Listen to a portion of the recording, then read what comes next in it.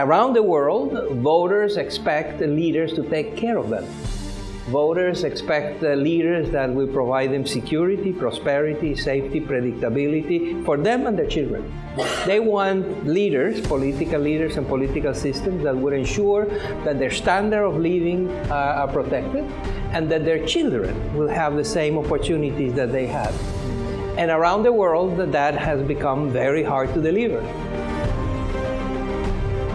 It's the first time the Brazilians really get a little bit nervous about the election in the United States. The stock exchange lost 5% in 2 days because Trump was leading the polls. Kiwis don't like extremists, but even less they like men who belittle and abuse women. So, Mr. Trump, mess with one woman and you are in trouble with millions, at least here in New Zealand. Most of the proposals that would be alternatives to Obamacare would aim to fix what the federal government had already broken even before Obamacare was passed. There's a big tax break available for anyone who gets health care through their job, but that tax break has, ever since World War II, really not been available to most people who buy insurance on their own.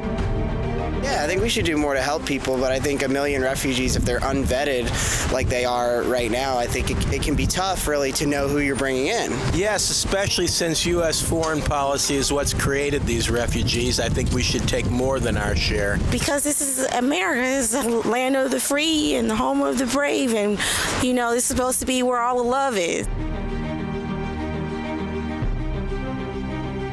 We're here today to find out what the dog's choice is with these two presidential dog toys. Oliver chooses Trump.